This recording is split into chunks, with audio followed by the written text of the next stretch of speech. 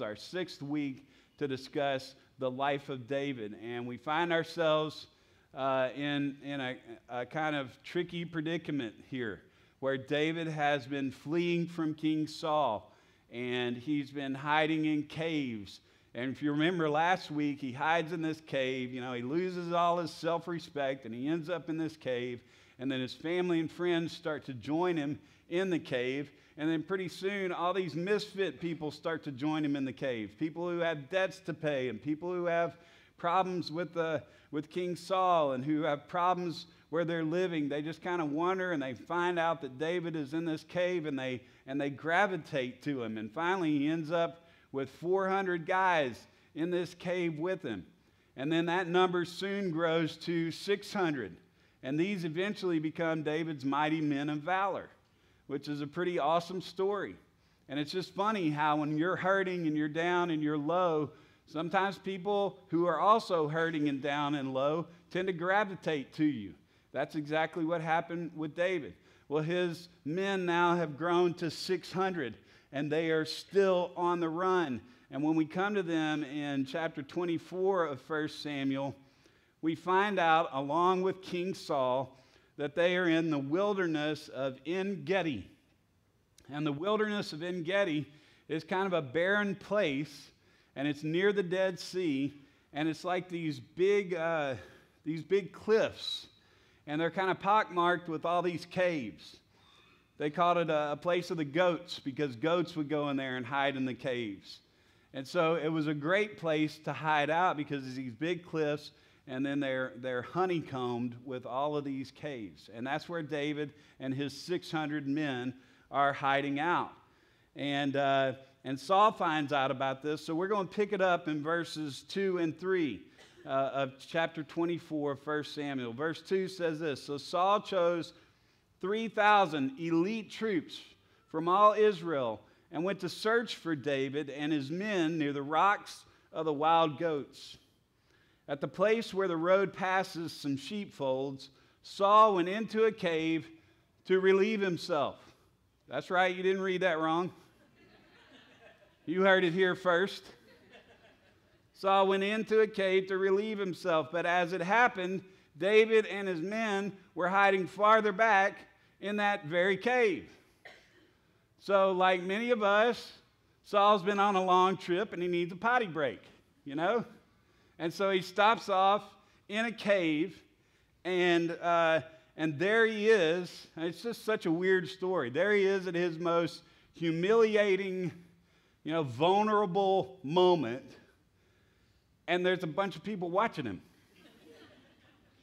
I mean, he has no idea, but David and his clan are there in the caves, and they're watching him. Now, we don't know exactly how all this worked. I mean, we don't have every detail of how this worked, but word got to David.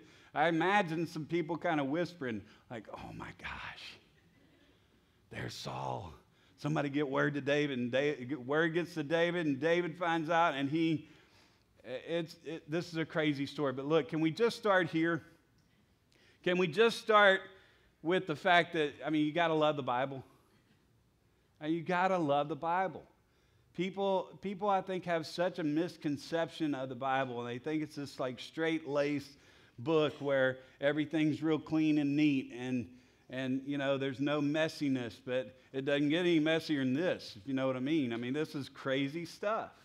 And don't you just love the reality of the Bible? I mean, this story it's got everything. It's kind of gross, it's kind of creepy, it's kind of funny, it's kind of weird, but all told, it's just fascinating. It's just fascinating. And so what we find when we read stuff like this is that the Bible isn't everything that you expect it to be, but it's real. It's real. And that's important for us to realize. So here's this crazy scene. Let's pick it up from here, verse 4. Now's your opportunity, David's men whispered to him. Today the Lord is telling you, I will certainly put your enemy into your power to do with as you wish. So David crept forward and cut off a piece of the hem of Saul's robe. So David's men are looking and they're like, this is David's opportunity. This is a golden opportunity. His enemy is right here before him in all his glory, vulnerable, humiliated. Surely this is God delivering him into your hands, David. And David creeps forward and he does something that I don't think anybody there would have even thought of. And you know his men had to be wondering, like, is he playing some kind of practical joke? He creeps over and he cuts the hem of his robe off. And he doesn't kill him. Why? Why doesn't he kill him? I mean, he's right there. And David's men get kind of irritated and they're like, dude, you had the perfect chance. You had a golden opportunity. Why in the world didn't you just end this deal? I mean, this guy has been chasing you around, making your life a living hell. This guy is a psychopath. He's a nut job. He's chasing you. Why not just end this deal? But David doesn't do it. Matter of fact, David feels guilty about it. Verse 5, but then David's conscience began bothering him because he had cut Saul's robe. He said to his men, the Lord forbid that I should do this to the Lord my king. I shouldn't attack the Lord's anointed one, for the Lord himself has chosen him. So David restrained his men and did not let them kill Saul. Now the rest of 1 Samuel 24 is two speeches. In verses 8 to 15, it's David giving a speech to Saul. And then in verses 16 to 21, it's Saul giving a speech back. And I've left out some details, but I think I've given you the most important detail here, which is the fact that David did not kill Saul when he had the chance. He had revenge right there in front of him. And he chose not to pursue it. The only thing we have to question is why. Now look, I don't know if you've ever been in a situation where you've been tempted to get revenge. My guess is all of us have at some point or another. And we've all had a boss who was a jerk to us at some point or another, or we've all had a friend who let us down, or you may have had a spouse who walked out on your marriage, or someone who walked out of a relationship with you, and it hurt, and it was painful, and you were ready to take matters into your own hands and really stick it to this person because they had passed you over for whatever reason, and you're angry. I think all of us, on some level, have experienced something like that. But here's the thing that we have to remember. And I want you to write this down. If you have a pencil or pen or anything like that, write this down. We have no control over how people treat us. We have no control over how people treat us, how they talk to us, what they do to us. We can't control those things. But we do have complete control over how we respond. We don't have any control over what they do, but we do have complete control over how we respond. So the question as a Christian that I've got to ask myself is, how do I respond when I've been hurt? How do I respond when I've been wronged? And your choices are limited. Matter of fact, there's only two options. You can either try to get even, or you can do what David did here.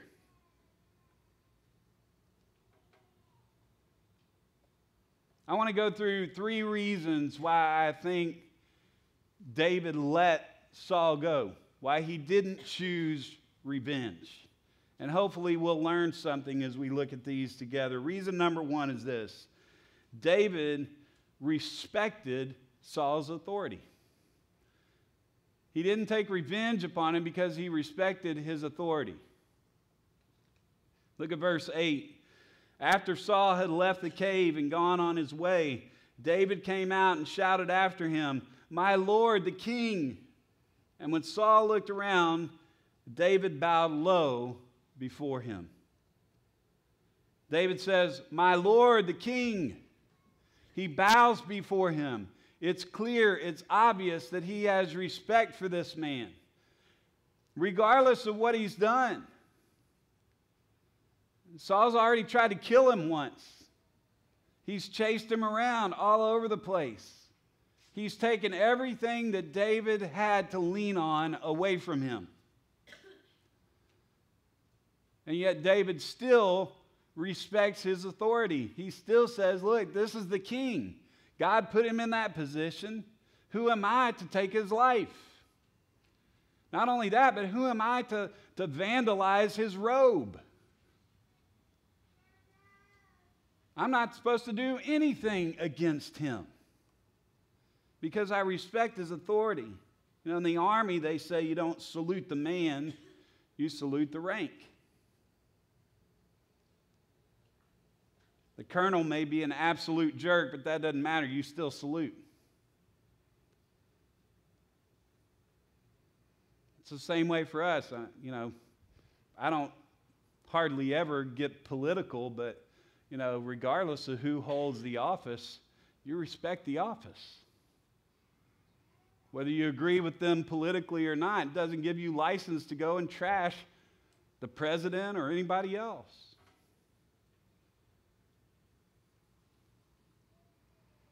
He respected his authority. Look at verse 10. This very day, you can see with your own eyes, it isn't true. For the Lord placed you at my mercy back there in the cave. Some of my men told me to kill you, but I spared you. For I said, I will never harm the king. He is the Lord's anointed one. Look, understand this. David had every reason to kill Saul. The man was a killer. He was a psychopath.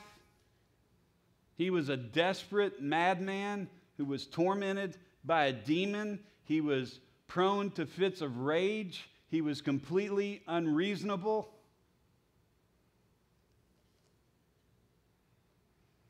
David would have been doing the world a favor, and he would have been cheered on by his nation. They would have partied in the streets to know that David killed Saul. But he didn't do it because he recognized God's authority over Saul and therefore Saul's authority over him. Secondly, the reason that David didn't kill Saul, didn't take revenge on Saul, is because David was willing to wait for God to vindicate him. David was willing to wait for God to vindicate him. Verses 11 and 12. Look, my father, at what I have in my hand. It's a piece of the hem of your robe. I cut it off, but I didn't kill you. This proves that I'm not trying to harm you and that I've not sinned against you, even though you've been hunting for me to kill me. May the Lord judge between us. Perhaps the Lord will punish you for what you're trying to do to me, but I will never harm you. See, David understood a fact that many of us never grasp. That when it comes to revenge, God is much better at it than we are. When it comes to revenge, God is much better at it than we are. That's because he looks down from heaven and he sees every angle of what's going on. See, our tendency is to be hurt and to justify ourselves. Our tendency is to say, no, that person's bad and I'm good. Look at the way he treated me. Look at the way she treated me. They're bad, I'm good, I did the right things, they deserve everything that's coming to them. But God sees from a different perspective. He sees from a different angle. He looks down and he sees everything. He knows every facet of the struggles that we face. And so he's really the only one who's truly qualified to judge. He's really the only one who's truly qualified to take action. David understood that. And he knew that God would have to be the one to vindicate him, that if he tried to do it himself, he would mess it up. He would cross over into God's territory. Y'all know that phrase, like, know your role, stay in your lane. Know your role. And your role is not to vindicate yourself. That's God's role. Your role is to seek Him.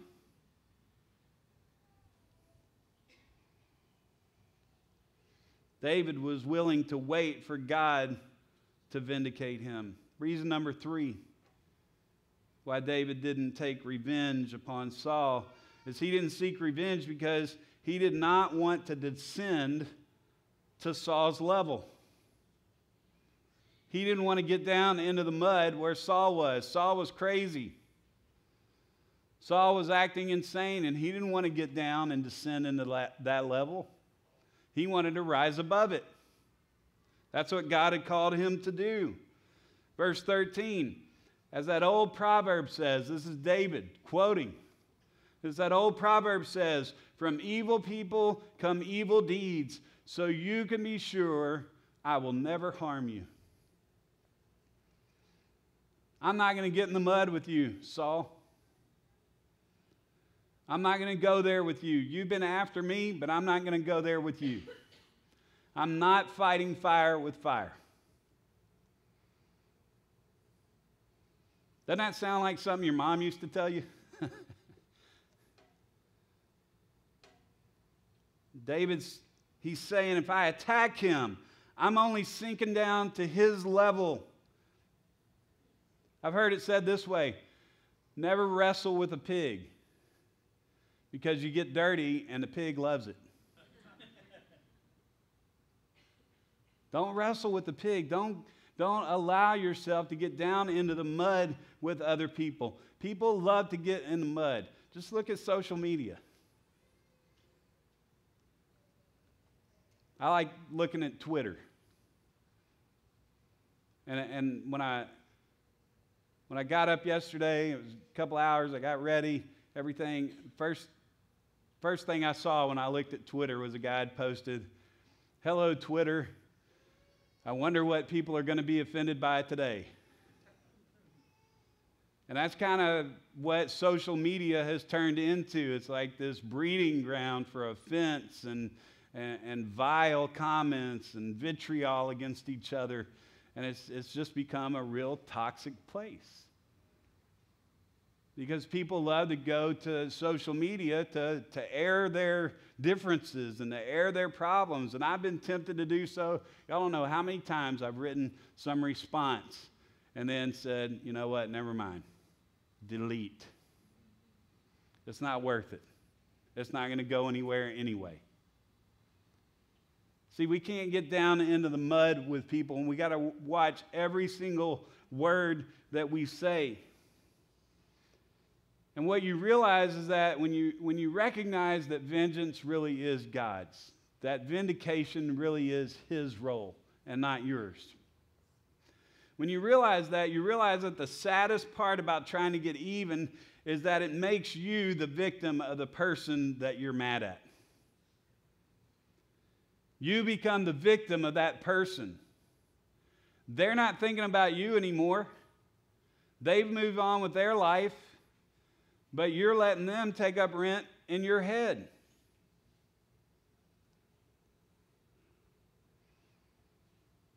And you live in debt to them. It's a weird kind of debt because they owe me an apology. They owe me this. They should make this right for me. And until they do, you can never be happy. But they're doing fine. Ultimately, it drags you down in the sewer where your enemies dwell. And the moral filth that covers them soon covers you as well. So let me repeat what I said earlier. We cannot control what people say about us or do to us. And in this world, we're going to get hurt again and again and again. People are going to fail us. Some will misunderstand us. Others will doubt our integrity. And some will judge us as a threat. For every David, there's a Saul. And there's somebody who's going to twist everything that you do and make it wrong. Are you going to waste your time trying to battle that person? Or are you going to move on with your eyes on the Lord?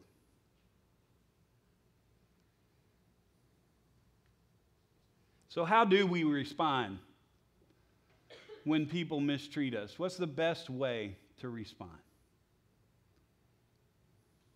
I'm going to give you 3 things. The first is shut up.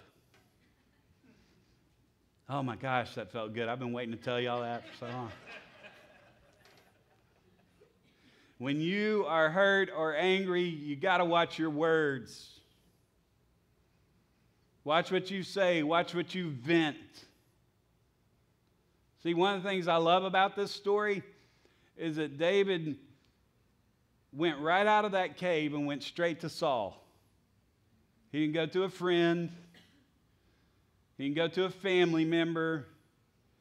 He went right out of that cave and he went straight to Saul with his offense, directly to him. And every word that he said was so careful and calculated and really beautiful. It's poetic, what he said. See, angry people say and write things that they later regret. I never met somebody who regretted what they didn't say. But I met plenty of people who regretted what they said, especially in anger. Kim and I have a little saying in our marriage. We discuss hot topics during cool times. Because if we're both hot and geared up and angry, it's going to go bad places. But if we wait and we shut up and we show some restraint, and then when things have cooled off, we talk about it, it usually goes so much better. Proverbs 10:19, I love this verse. Too much talk leads to sin. Be sensible and keep your mouth shut. Secondly, look up. Don't just shut up, look up. Look up and place your focus on Jesus and remember how he acted when he was wronged. Remember what 1 Peter 2:22-24 says. He never sinned nor ever deceived anyone. He did not retaliate when he was insulted, nor threatened revenge when he suffered. He left his case in the hands of God, who always judges fairly.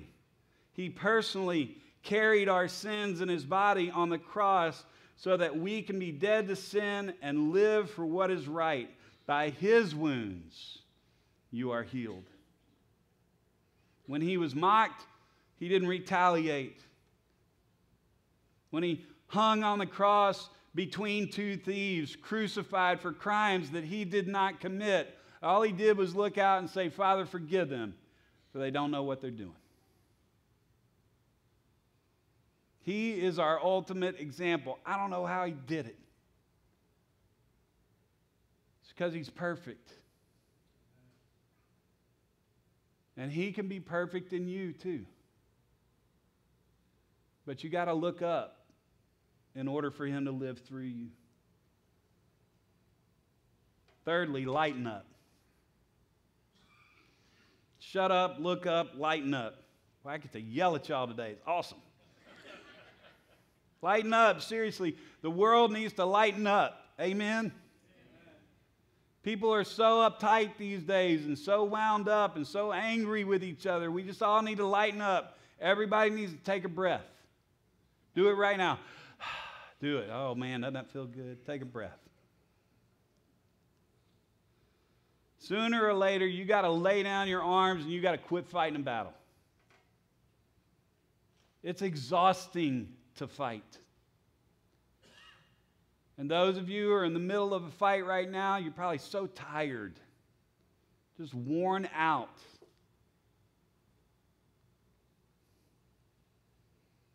I loved it the other night. You know, we are going to launch a marriage ministry in our church in August.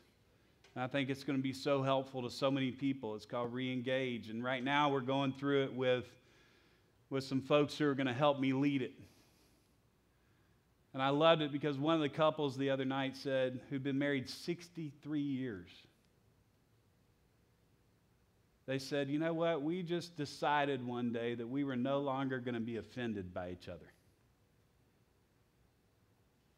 We just decided one day, it's not good for us. We don't have the energy to fight anymore. We're just not going to be offended by each other anymore. We're going to choose to believe the best about each other. It was awesome to hear.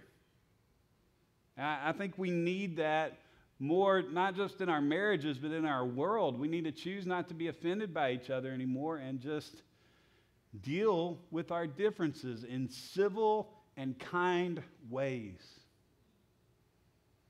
We need to lighten up. I read a story in preparation for this message about two monks, an older monk and a younger monk, and they had their vow of silence, and they also had to take a vow that they would never touch a woman. And they were walking on a hike one day quietly, and they saw a woman near the river, and the river was flowing pretty steadily, and she was crying. It was an old woman. And as they approached, the woman said, I can't get across, and I've got to get across to get home. What am I going to do? And the older monk walked over to her, and he picked her up without saying a word, and he walked her across the river, and he set her down on the other side, and she went on her way, and they went on their way, and they hiked for another 2 hours, and the whole time the younger monk was just seething, just angry. How could he touch this woman? We took a vow.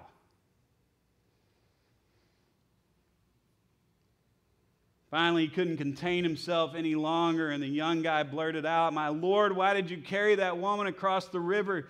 You know that we're not supposed to touch a woman. And the older monk looked down at the young man, and he said, I put her down 2 hours ago. Why don't you put her down too?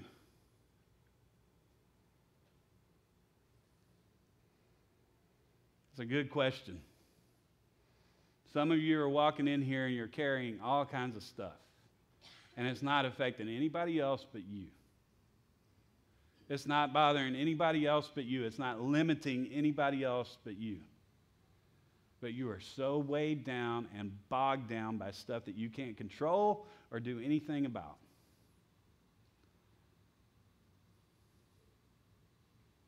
Maybe you need to put it down.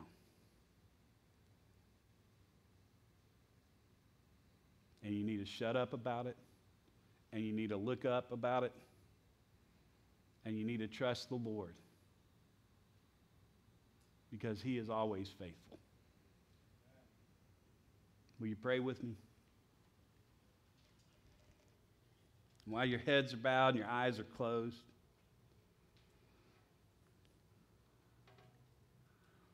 I want you to think of that person that you're resentful toward right now. Go ahead and name them in your mind.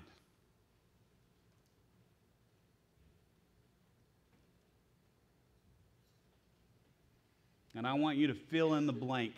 I'm going to lead us in a prayer, and I want you to fill in the blank with that person's name. Heavenly Father, I thank you that Jesus Christ took my sins when he didn't deserve them. And I confess to you that I am resentful toward blank.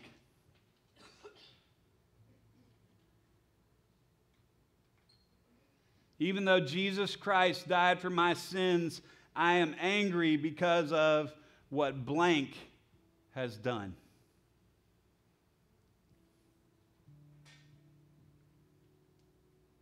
So, Father, I ask you to do what you think is best in this situation.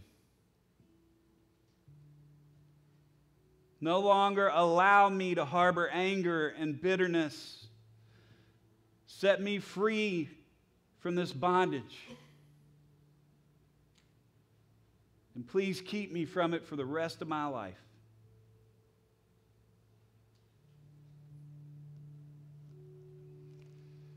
Teach me to forgive just as David did.